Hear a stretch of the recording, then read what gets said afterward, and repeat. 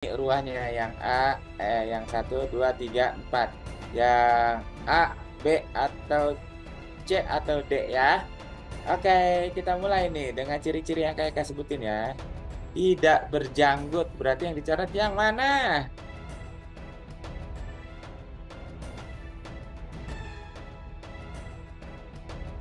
Cluenya tidak berjanggut ya. Jadi yang dicoret yang B dan C. Ya, lihat B baik-baik. enggak kayaknya.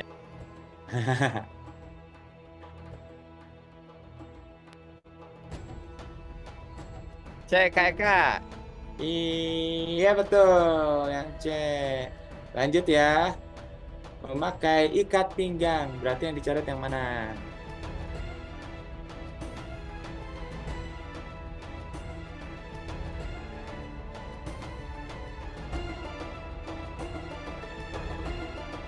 Ada yang jawab A, ada yang jawab enggak ada.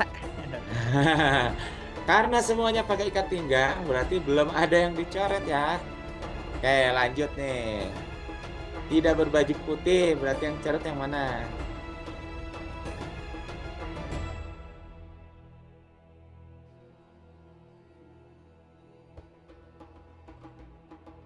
Ini kompak kakak yang D. Iya, betul. Tinggal dua lagi. Berambut panjang, berarti yang coret yang mana?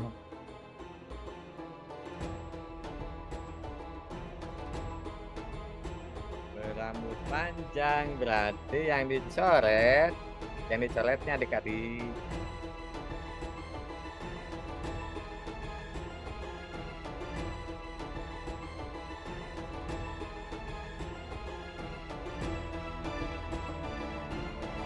Yang B yang dicoret, ada juga yang A nih. Ya, yang dicoret ya, berarti yang coret yang tidak berambut panjang, yaitu yang A.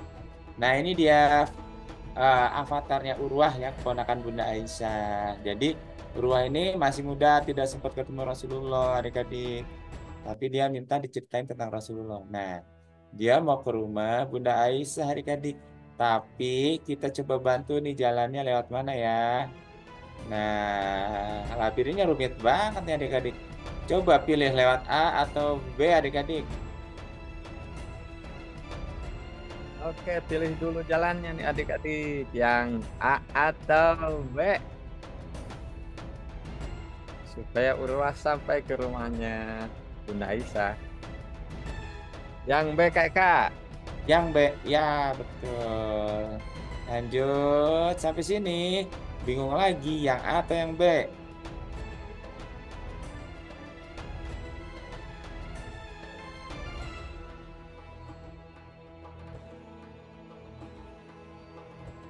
Kalau ini yang A kakak. Iya, betul. Lanjut. Nah, baru jalan sedikit udah bingung lagi yang A atau yang B.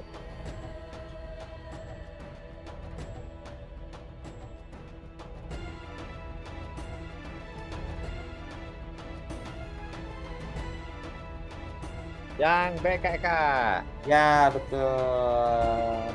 Sampai deh. Nah, sampai ya. Assalamualaikum.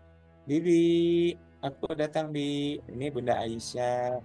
Ini Urwah.